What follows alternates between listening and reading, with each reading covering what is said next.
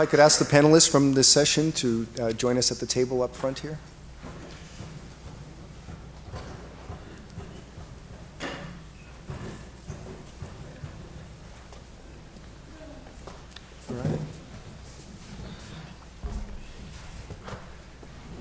All right. Let's see. Questions from the audience. Where do we start? Okay, Hello we'll start again. with you. Can you hear me? Yes, if you wouldn't mind saying who you are, where you're from, or... Martha Kramer. I'm a master gardener, and I'm interested in home gardening and community gardening. I have a question for Bruce. I had a question earlier about making char with products that otherwise could cause a problem to home composters, such as weed seeds and pretty much any regenerative part of invasives. It sounds to me, however, that if we all just sent them off to you, they would get cooked. Do you test for seeds is there a test for weed seeds in the compost? The question is there a test for seeds in compost? Yes. You grow in it, you water it, you do it in a greenhouse before sending it out for distribution to the general public. And okay. If it doesn't germinate weed seeds in 3 weeks, that's good enough. We monitor temperature. So it's a good question. And the compost that used to be distributed by the city and other contractors didn't undergo the same sort of diligent mixing, turning regimes and temperature controls. So that machine you saw fluffs, blends, and we turn it 12 to 15 times. So that's specifically because of the heat? Okay. Yeah, primarily, yeah. May I ask a second question real quick? Sure. To you, along the same line, there are plants that do absorb, I said who, my friends, plants that do absorb toxins and whatnot. Lead, for example. Should those not go in compost, or how do you detect any of that kind of thing, or are phytoremediation plants supposed to just stay in place? Very good question. We haven't had people sending us large quantities of brassicas and other things, kale, which are often used to phytoremediate. We do get some garden waste coming in. We don't separate it. It's a very small fraction of what we take in. We're more concerned about lead coming in dust and painted lumber, and we manually pull out lumber that we see that has paint on it, and we think that it's probably the urban soils around houses and people's increased use of clean cultivation rather than leaving mulch layers around their houses that contributes to soil lead, some of it coming into the composting site. So some of the community gardens are actually built on places where buildings had burned.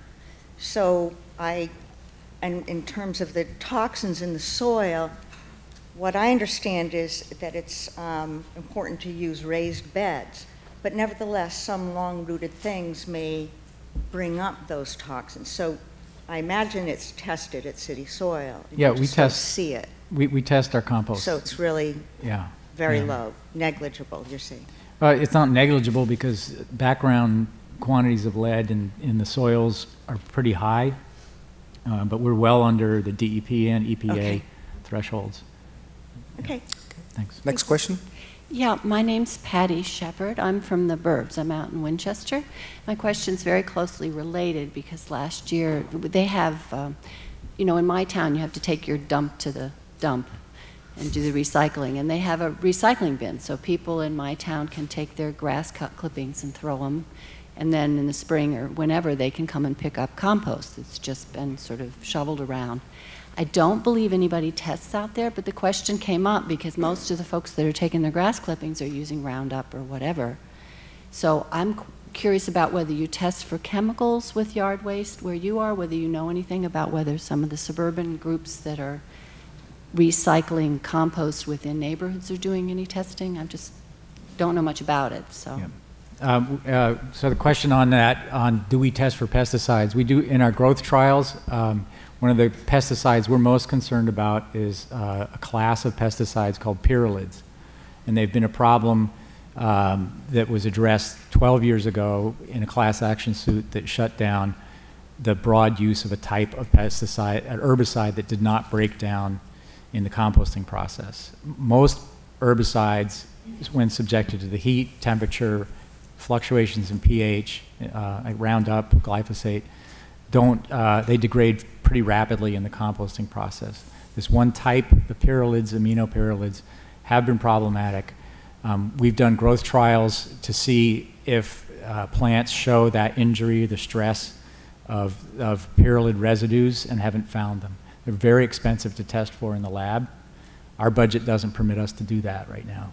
So I would love to have a bigger budget that we could test more aggressively for that. But the U.S. Composting Council is the nationwide entity that has taken on the producers of the pyralid products and taken them to court. So hopefully we won't see those in the waste stream.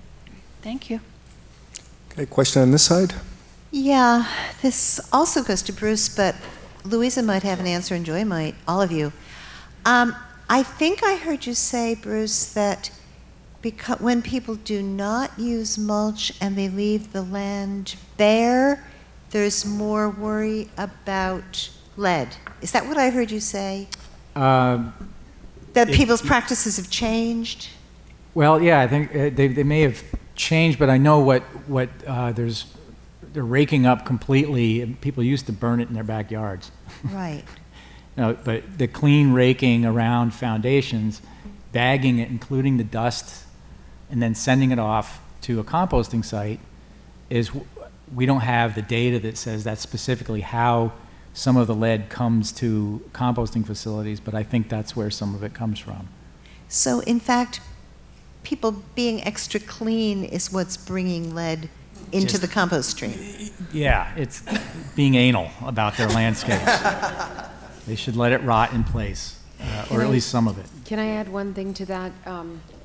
I think the problem is that they're putting their soil in the compost, because what happens is most lead, and I used to work in a it's a long story, but most lead is found in the first 6 inches. It's surficial lead because it's coming from weathering paint. It also came from traffic, which we don't have lead in gasoline anymore, but we did until the 80s. So it's really on that top layer. So I think what you're describing is people putting that into the yard waste, which they should never do. And in fact, it's very hard to get rid of that, but you can put that out with construction debris in your regular trash. Thank you. Very good point.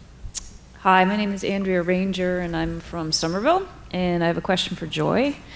Actually, a couple, but I was wondering what some of the biggest challenges are in sustaining people who are in your program and then maybe go off and do their own gardens, or just sustaining the type of organization you run and your goals. And then sort of a second part is whether you're supported by a network of urban agriculture, or you're just kind of out doing this on your own. So to the second question, and then I'll answer the first question. We are part of Victory Programs, which is an organization that runs 18 different programs. It's a nonprofit organization. So like a lot of our funding base and administrative costs are funded by them. Mm-hmm. And so it does allow for us to have a little bit of flexibility of being able to have funds to do the things that we do. In terms of being able to the challenges around, or addressing the challenges around supporting people in our program is just the communication. So a lot of women are coming into our programs and they have just the need of getting out of homelessness and being housed. And so sometimes there is a number of individuals that don't want to talk about like nutrition. That's on the back burner for them.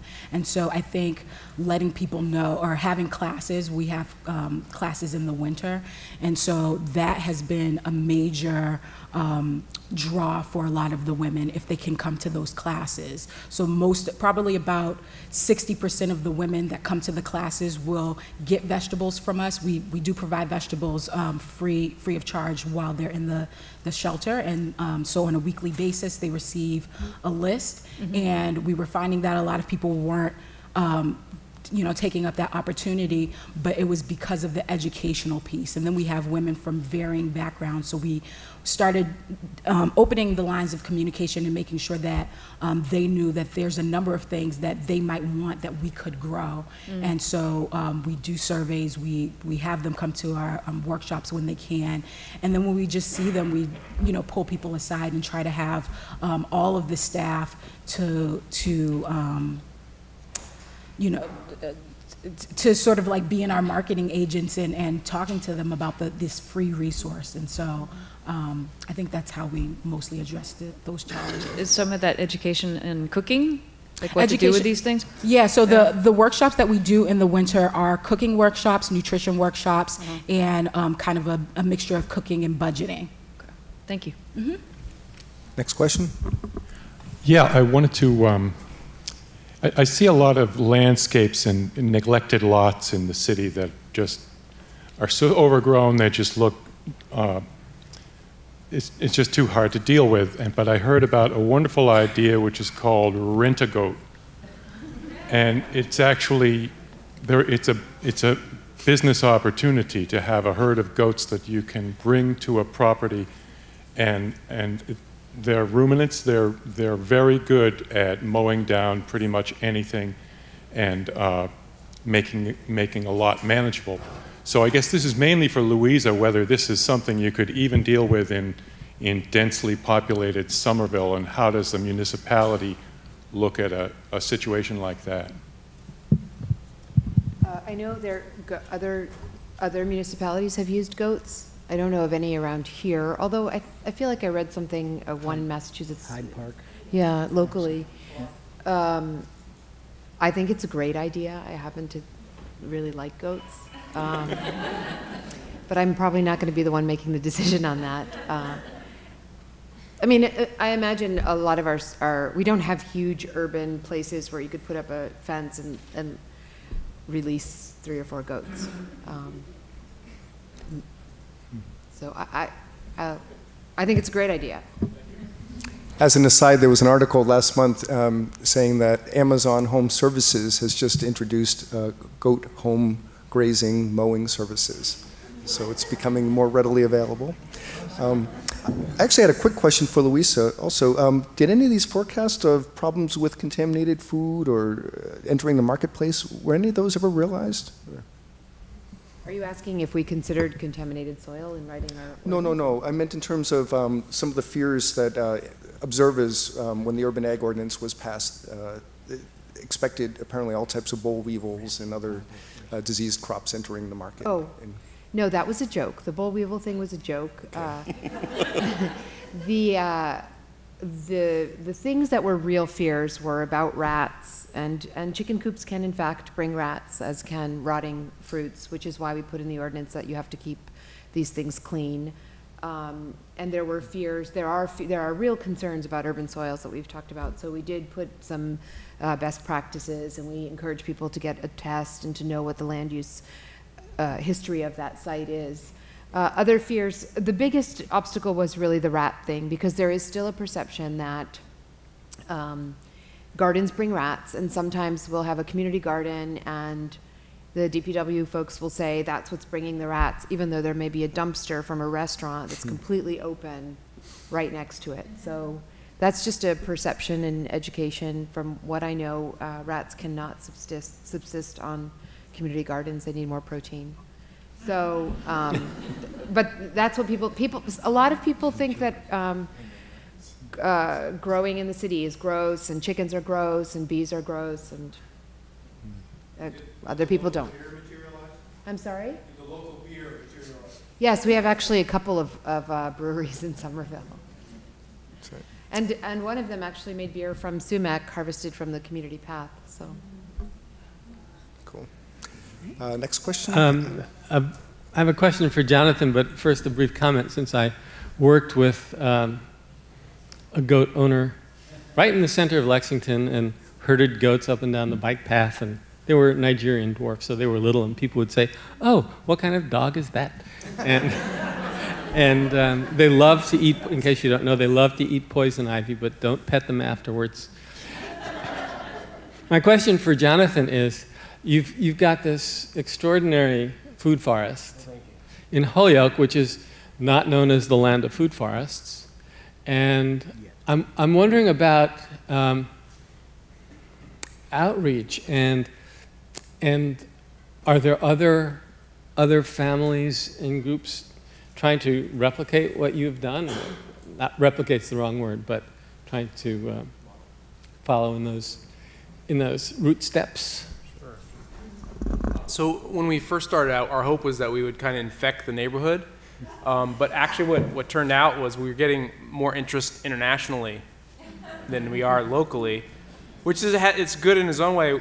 One of the troubles that I've learned in the last couple of years, though, what happens is there's a strong working class community in our neighborhood, but there's also a lot of rental units. There's a lot of turnover. So even if we get to know a neighbor and get they're friendly or whatever, they move on. So hopefully we're injecting a little bit of knowledge and interest as they're there, but then they move away. We don't know what's happening, unfortunately.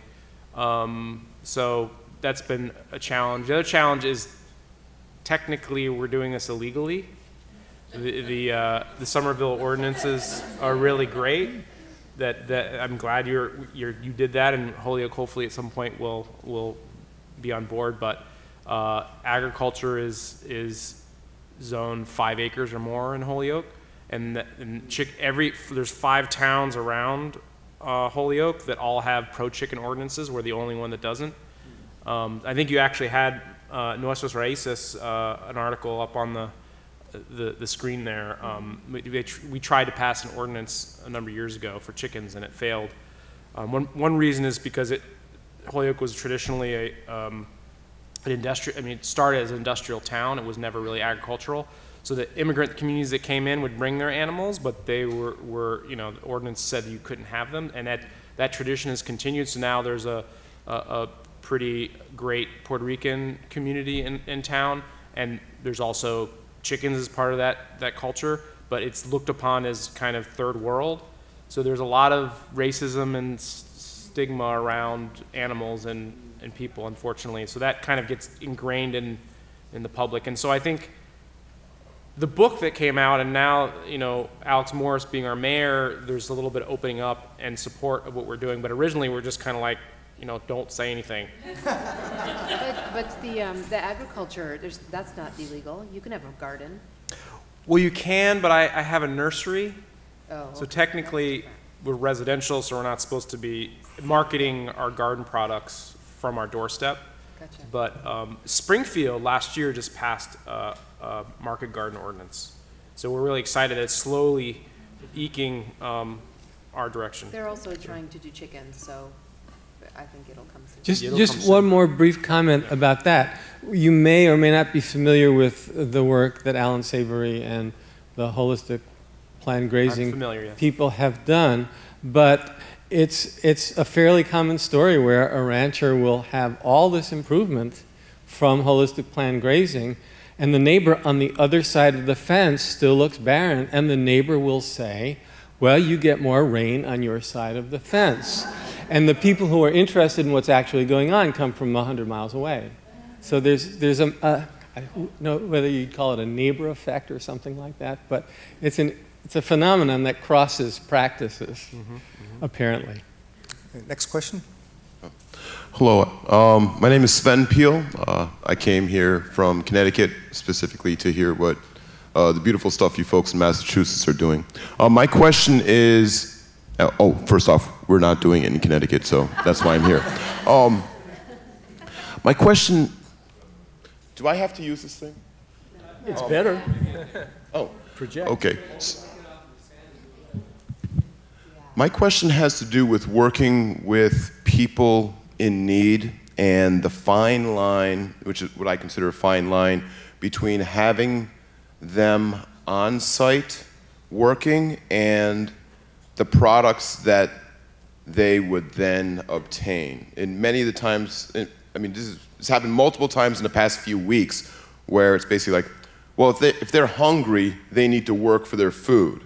And that, to me, is not exactly too cool, because you're trying to empower people.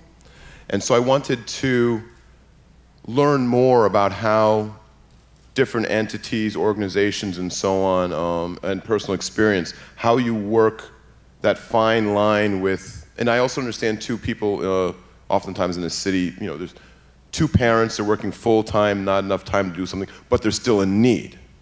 So how do you manage that fine line, mostly working with people outside? It isn't even the issue with the people in need. It's working with the community who believes that everybody should pull themselves up by their bootstraps even when they don't have boots, just straps. Thank you. Well, this is kind of a major issue. I think it's something that as an organization we're consistently trying to deal with and navigate. So with the residents inside of our program, a lot of the women, if they are coming in, they are aggressively either trying to find a job or trying to find some educational opportunities, because when you are employed or you have an educational opportunity, it allows you to be able to receive different funding. And so what we've done is that we have created a program that allows the women to work at the farm for 20 hours a week and then save 10 hours a week for them to be able to do other opportunities, whether it's educational or they might find some other job or work training programs.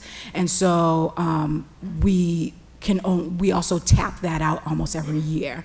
And then to be able to provide things to the community and try to get people to come in, I think a lot of that has to do with education and letting people know that the opportunity is there. So I think for the community that we work in, we're in, it's mostly West Indian American and African American, which are cultures that are oral cultures. And so developing relationships and really going door to door and having people see your face is what has gotten us to get people to come in. But we're still struggling with that because that takes a lot of, man hours. It's not just you can put something in the newspaper or post something on Facebook and then a ton of people from the community will come in. You have to go door to door and you have to be visible and you have to actually provide for their need. So I think it's something that is consistently an issue for most urban farms, at least in the Dorchester and Roxbury area. Yeah. Okay, we have time for one more question before the break. Sorry to the others. Please. I just had a question for John. If you were starting out, and you mentioned you and Eric were plant geeks, what plants would you recommend for just a small scale system just to get started? Are there any, like one or two great examples that might be you see the most benefit, either short-term harvest or greatest benefit to the soil? So. It depends. Yeah, it really depends on your goals and the site. One of the plants I'm really interested in and have been for many years that it's just right on the cusp of getting into production, I feel like, is sea kale, which is it's native to the coast of Europe. It's a perennial collard that, we have some that are 14 years old. So you plant it once, and every year you get this amazing vegetable that we don't actually, it's unfortunate it's called sea kale. We don't really eat the greens, although you could eat the greens in the fall like a collard green. But we eat the broccoli shoots, and right now they're just starting to come up. So right around asparagus season, you get this amazing sweet broccoli. It's like a broccoli rabe, but more sweet, not as mustardy. And once you get those established, you can't get rid of them. It's not like they're weedy, but they're there forever. They have big, big tap roots. And so even if you hit the root with your shovel, new ones pop up. in the garden. So it's something that'll be around forever, and having a perennial long-lived broccoli is pretty cool. It's really full sun, so it's just like asparagus. If you're growing asparagus or rhubarb, it's a third perennial vegetable that we could be eating. But it needs just a little bit more tweaking to make it commercial. But I think right now farmers could be planting it and offering spring broccoli to everybody in Boston. Where can we get it? Foodforestfarm.com. Okay. I'm actually pretty proud. I have about 60 linear feet growing right now at my production farm, and one mother crown could produce 200 plants. So I'm the only person propagating right now. So if anyone else wants to start a local nursery and buy your starts from me, that'll be a faster way to get it propagated. So good question. So far, it doesn't eat it. It's the the white moth that flies around the garden this time of year. It's got a really thick, waxy outer coat. And one of the problems, if we do some breeding work, you might start to lose that because you increase flavor. The benefits of having a more tasty vegetable. You might start to lose some of the protections. But even amazing intense pressure from flea beetles doesn't seem to affect it much. So it's really an adaptable plant that we could be growing. I could be here all night talking about 10 more thousand plants. All right, please join me in thanking these panelists.